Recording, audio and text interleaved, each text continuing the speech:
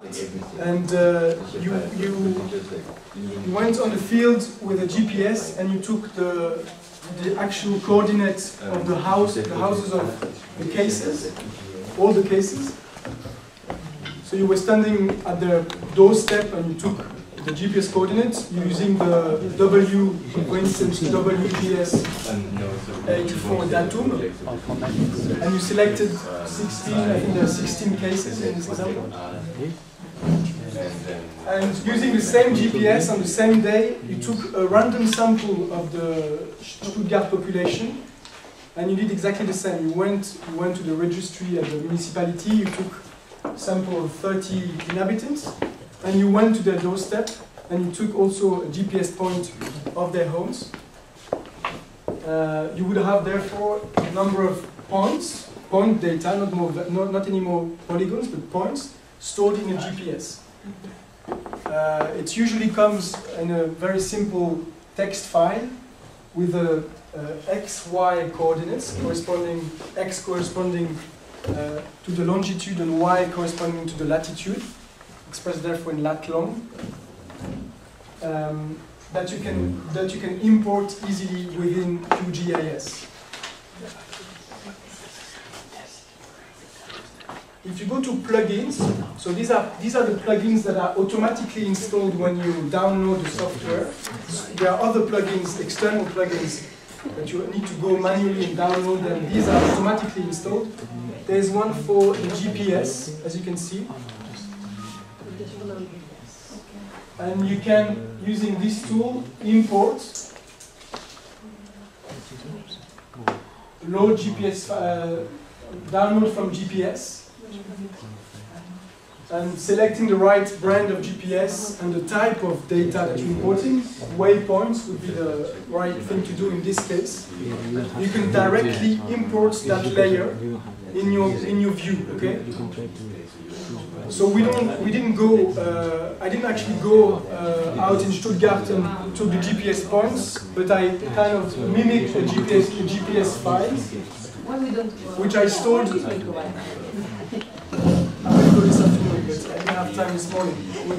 So I stored the points in a CSV file, which is very similar, and you can also import in QGIS such data, such file, by using the option add delimited text layer. Okay. What do you need for the add delimited text layer? And the GPS point. It's just a plugin that allows you to import CSV files, which contains coordinates, point coordinates. So we'll open the file just to have a look at how it looks. You can open it in Excel. And we can open it in Excel, absolutely. So if you go to your working directory, so same working directory, I have a file called GPS points Stuttgart.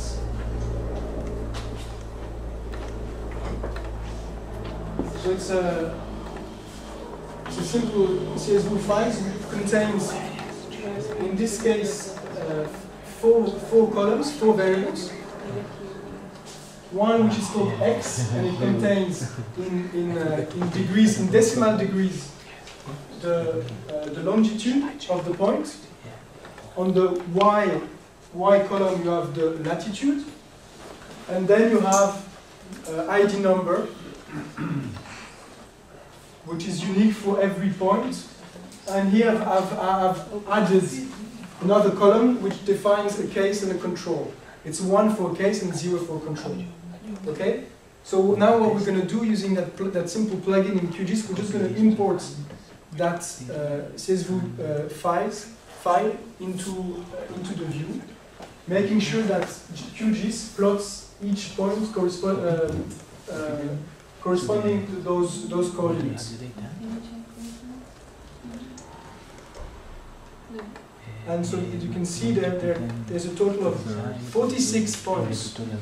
So if we manage to successfully import this file, this information into the view, we'll be able to see 46 points. So what I do, I go to layer, and there's an option called add delimited text layer. In Mac, where should I go? It's the same in Mac. It's layer, add delimited text layer. The logic is the same here. I'm going to have to browse and get that CSV file, browse.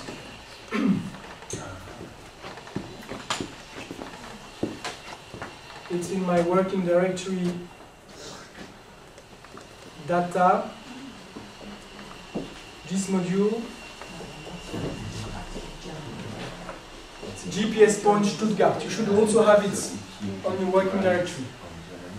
I select it, I open it, and I now have to be careful to select here the right option.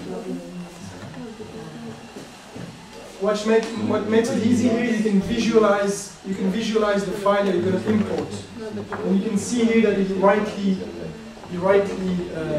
presents the table. So it was indeed, it was the comma that you had to select. It's a comma delimited file. Did you use the point in Excel? Because in Germany we have this funny feature that we use a comma instead of the point. Normally you need the point in the Yeah, it's a point. It's a point. Yeah, it's a point. For the yeah, because we have in our Excel we have a comma at this point. Always causes trouble. And here the important thing here is to assign to the x field here the x coordinates, so the longitude, which was called x in my file, so I leave it to x. And the y field is expecting here the latitude coordinate, and it was named y in my file, so I leave it to y. And I can press OK. He's asking me the spatial reference of that file.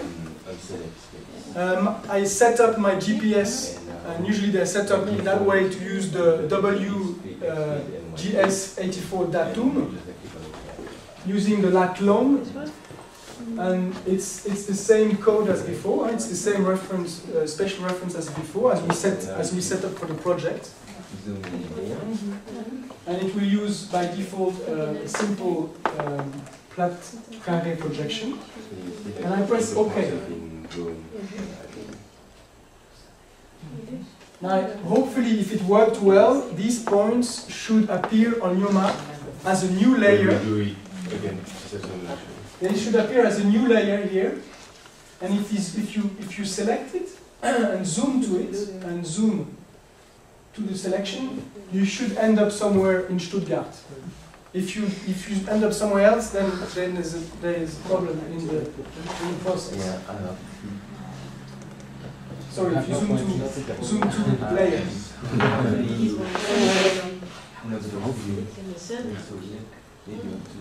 And you actually, Yeah, I That's the pen. Okay.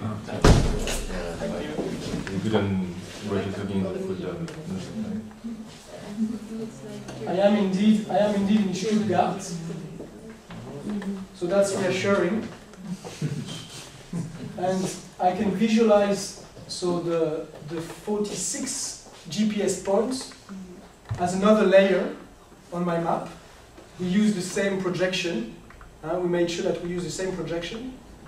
That's why we can see them on the same view, and I can visualize the corresponding attribute table. Okay, so that I just open here the attribute table corresponding to the GPS points here by clicking there on the Open Attribute Table option. Okay, and you can. There's already in the attributes table an important information which will allow me to distinguish between cases and controls.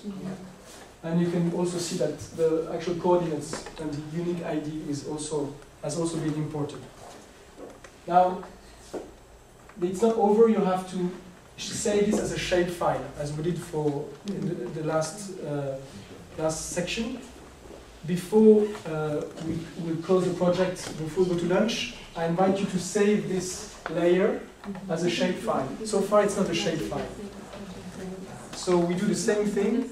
We select the layer, and we go to Save As.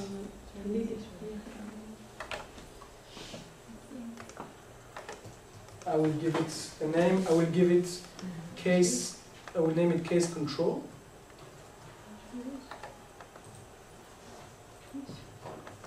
It will be the spatial reference of that shape file will be the spatial reference of the project, which we have already defined. I can save it. And it should now be available as a shape file in my working directory. Case control shape file here, which I can now open. Okay? And we won't do it now, but we will have plenty of time to do it with Arnaud this after lunch. There are ways to show those, to change the color or the symbol of the points according to the attributes. You might, of course, want to distinguish on the map between cases and controls. We'll see how to do that after lunch. The same options that we use for the boundaries, so the admin boundaries can be used for with the points data. Namely, you can click on that useful tool to identify a feature, and you can select any point, click on it, and the corresponding attributes will appear on the screen as a little table. So you can see here this point. I know it's a control, for instance. Similarly, you can use the table here if you want, let's say, to select all the cases.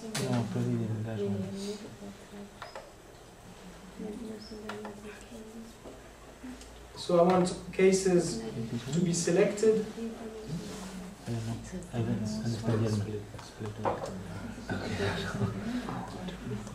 So I now have selected, using the attribute query, I have selected the points that are my cases, or at least that represent the house, the home of the cases.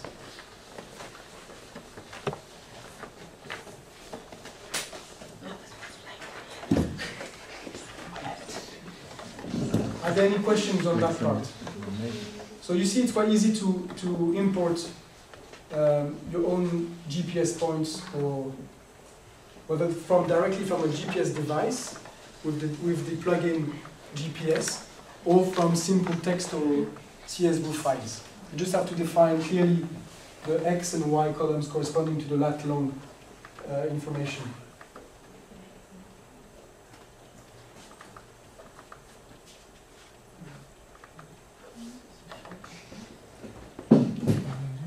And this is an example. It's a simple example of a project. It's a simple example of a project with two layers. I have my case controls, and I have the borders of the German districts. One is a point data, one is vector data. Sorry, yeah, vector data. No, one is polygon and one is point, and they're both vector data. Save this as case control. Using the same projection. Oh, I don't know. Save the project then? I've already, I gave a name to the project, I will now save it. It's a good point. And also an important thing is that remember to save all your newly created files in the right working directory. Otherwise you'll get lost very easily. But that's the common practice, good practice in all data analysis. Okay, shall we break for lunch? If you want to save all these things, so case control and Germany together, then you save us, or you save the project. Well, this is my project, so I saved it as a project. So it's already saved as QuantumGis. So the name of the project appears here at the top of the view. And now if I close the software, I can reopen it, and it will automatically load the same files. So file, open project, Stuttgart GIS, for instance, and you see my 2 layers are automatically loaded. Genau. Das was wir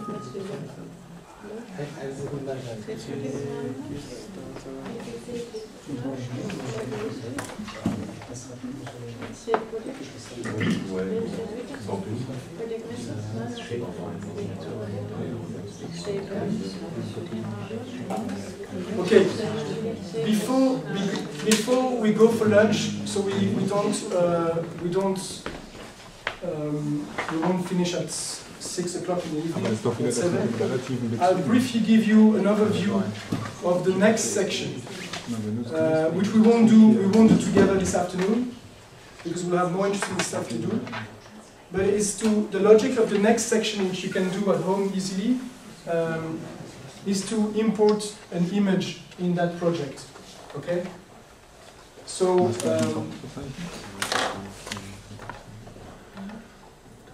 what I did, so the first section was how to import vector data from the Eurostat website. The second one was how to import GPS points. And this last section is to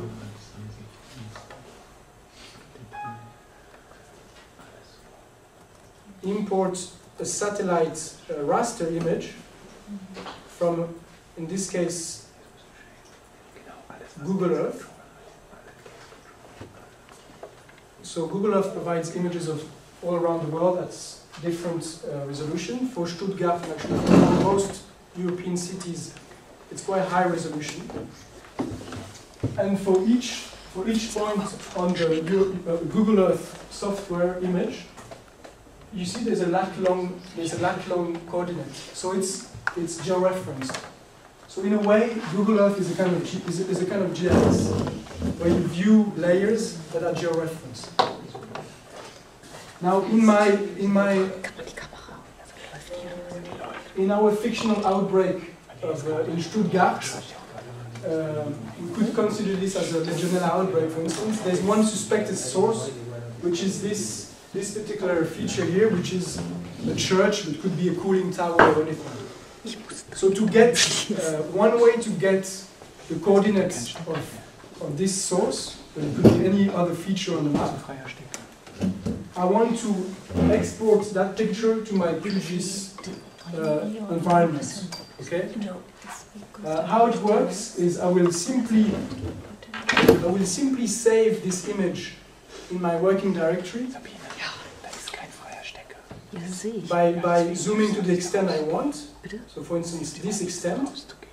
And I will go to File, Save, Save Image.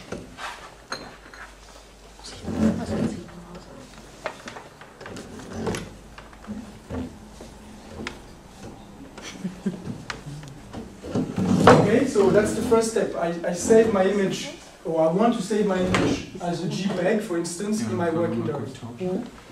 But before that, and to be able later on to georeference that image, I will have to take what we call ground control points. Okay?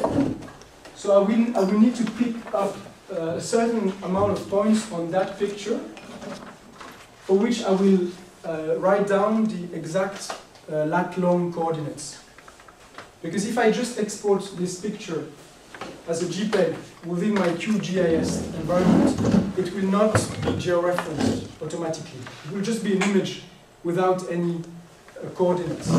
So what I will do, I will have to, before exporting it into a JPEG, make sure that I have ground control points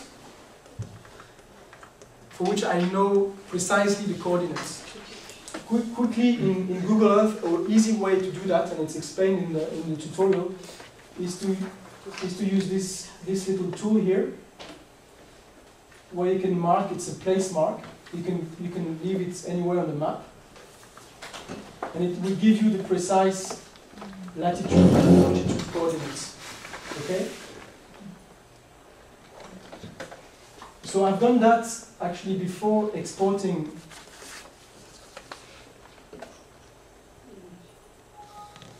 before saving that view from Google Earth. As you can see, I have put it 7 ground control points for which I've noted down the XY coordinates. For instance, on a piece of paper or on an Excel spreadsheet. What I did afterwards, I opened my QGIS software and I used a plugin called GeoReferencer, okay, which will allow me to transform the JPEG that does not contain any XY coordinates into an image, raster image, that contains, has precise geographic coordinates. In other words, I will use my pins to georeference the image that I've imported. So we're dealing now with a raster data. So I import the image, the raw image, with no geographical information attached to it. I will mention first that I will work in that particular spatial reference, which is the one I've been using since this morning. It's the WGS04 datum with lat long and plat carré projection. And with this little window, I will be allowed to define for each of my 7 points the exact XY position on using that spatial reference. So I won't do it for all points, but if you have more time at home, you can do it by yourself. You will be able to select add the point, and you can, for instance, zoom in to this first pin, and you start georeferencing. So you will indicate that this particular point corresponds to a longitude and a latitude of X and Y. Okay? It's an alternative to GPS. If you don't have a GPS, then you know where your Ks are, and then you go to this map and you point. Yeah, but it's a bit different in the sense that here you will import the whole image. So you won't have points, you will have the whole image. Okay? Which might be of interest if you want to have information not just on particular points, but on buildings or larger areas of polygons and so on. Point sources. So once I've done that georeferencing exercise, the QGIS transforms my original JPEG image into a new image which is georeferenced. And in your data set, in your working directory, it's called Stuttgart Google Modified. Modified meaning here that it has been georeferenced thanks to the 7 control points. So this has to be now a TIFF, or first you had a JPEG file and then you georeference, and now it's a TIFF? Yeah, QGIS by default transforms it into a TIFF. Oh, that's okay. That the program is doing is I don't have to You think import about it it. as a vector or as a raster? It's a raster. Raster is as well a raster. It's a raster. As Each well it pixel- is the georeferencing is still a raster. It's a raster. It becomes a raster actually. And again, if it worked well, I have my 7 control points. If it worked well, my image is now georeferenced. And when I add it to my project, it should appear as a new layer.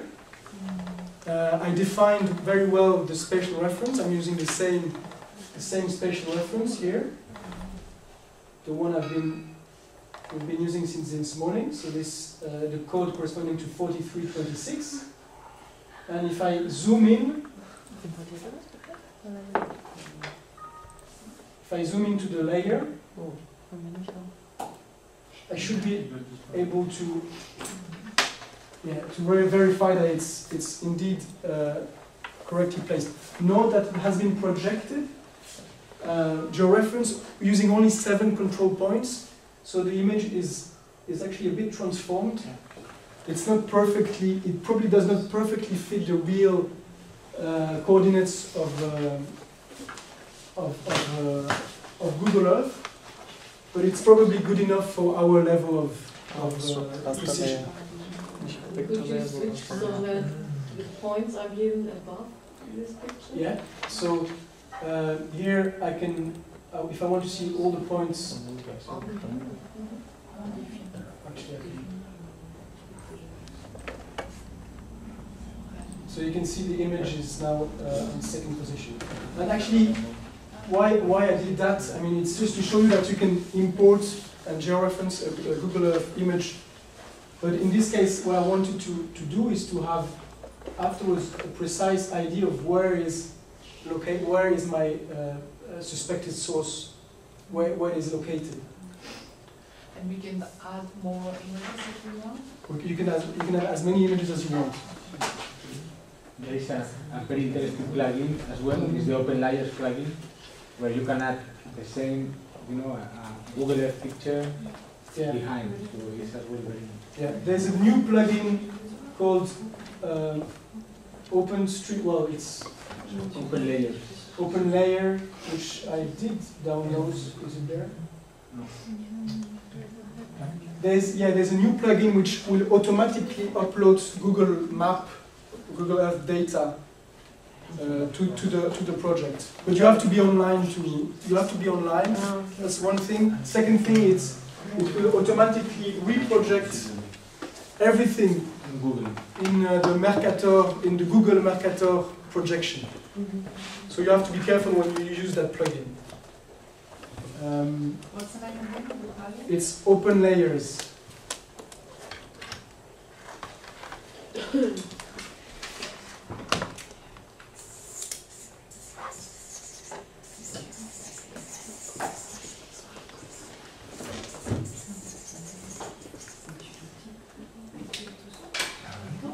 If we want to download another plugin, how we do it? So Grata is asking how do I get the plugins? You go to plugin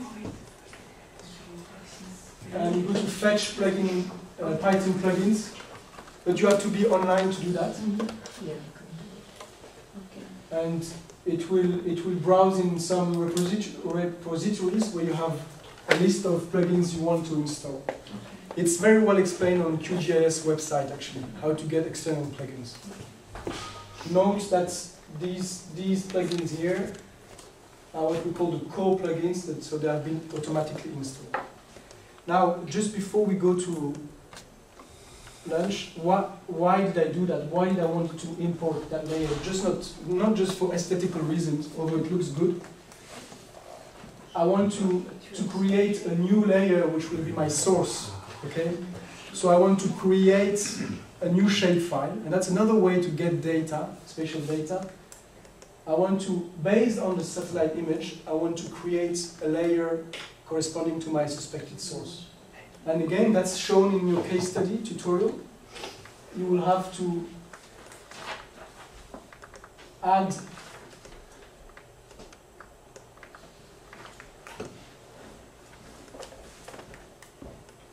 just to check. Yeah, new vector layer. It's, where is it? It's new, on the top new. Layer new. Layer new shapefile layer, or you can go directly there in the icons. There's a menu called, there's a button called new shapefile layer. So I will create a new vector layer.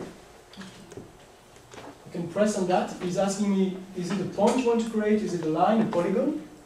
Let's say I want to create a polygon, which will be the exact shape of the cooling tower. He's asking me the reference system, which will be using the same as the one that we've already defined. I can name it source. He's asking me whether I want to add attributes to it. At this moment, I don't want. And I will name it in my working directory. Am I in the right one? Yes. Source polygon. And I can start, you see, the layer has already appeared on the layer, but it's empty. It's empty. Nothing has been defined yet. It's empty. What I will have to do now is to what we call digitize a feature. So I will edit that layer, pressing on the toggle editing button, and I will be able to start drawing the features of interest. In this case, I want to capture a polygon because the church or the cooling tower is building, so it's on a point. And I can now, after clicking on that button, I can now just draw the polygon corresponding to my cooling tower in Stuttgart.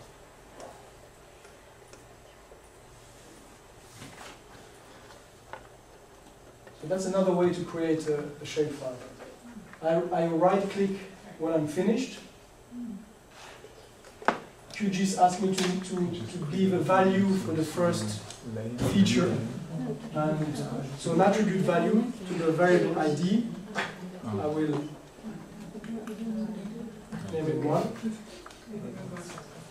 and I have created a shapefile, a polygon vector, which is the source, and I can stop editing, saving, and it's now a shapefile. It's now another layer. Okay? So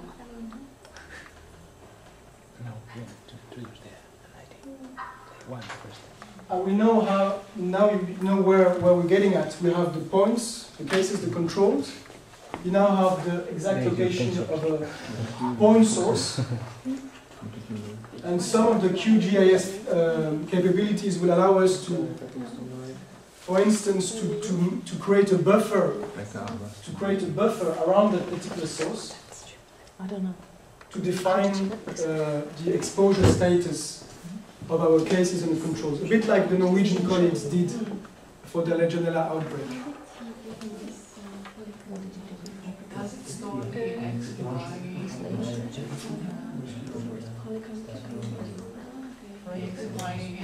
The action of the shapefile? Yeah. Yes, so this is a shapefile now. So it includes the coordinates of the polygons. That's why it's mapped. And that's why it's georeferenced. So it's all one. Yes, it is georeferenced now. That's why you see it on the same project. You can do also in QGIS. You can automatically create a point that will be the center of the polygon, the centroid, as they call it.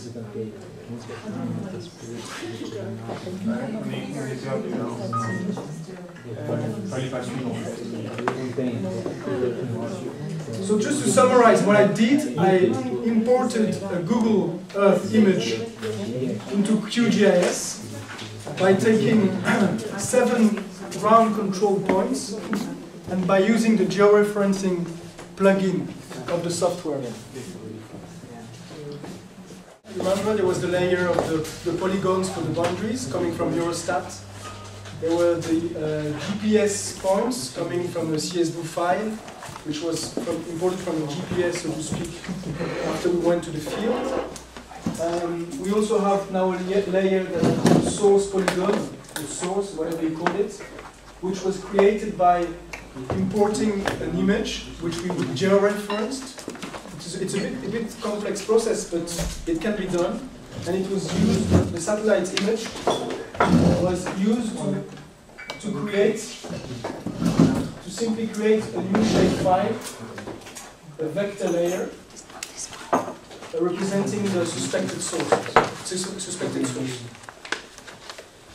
So now, this is more coming back to the EPI. If you want to think in terms of, for instance, of an analytical study, we now have information on cases, controls, and a suspected source. And of course, the way you select your controls in that example is quite important. You want them to be a random selection of the inhabitants of Stuttgart. For instance, something you will not want to do is to match your controls by the residence, by the location, because in that, if you do that, you will not be able to study the importance of space in a risk factor analysis. And we will use the points data tomorrow to do specifically more analytical analysis, namely to try to see whether cases tend to cluster with respect to the controls. So if we have clustering, and we will also see whether there is a cluster around one particular source, namely the cooling tower or the church in that particular example. Which can be done also, and that requires less statistical tests, is to create a buffer around the source to put to label an exposure status to our cases and our controls. Okay. Arnaud will come back to the concept of creating a buffer around the point. By buffer, I mean a radius, absolutely. So one question that I might want to ask myself is, what's the proportion of my cases and my controls that live within, let's say, 500 meters of the point source? You might want to do some literature review and see how, the previous studies have shown that the risk of inhaling Legionella can go as far as 500, 1 kilometer. Then you can test the hypothesis that living closer to the source is a risk factor in getting the disease. But this will be covered in Arnaud's case study tutorial. It's also covered in the handout, this morning's handout. The last section tells you how to do a buffer, but we'll do it together with Arnaud. Okay, so don't forget the epi logic behind what we are doing in terms of study design, exposure, and what we're trying to assess and to show. Okay, so far so good for the introduction to the spatial data and how to import them into QGIS. Now we'll do a bit more of exercises with another data set, and I leave Arnaud in this second tutorial.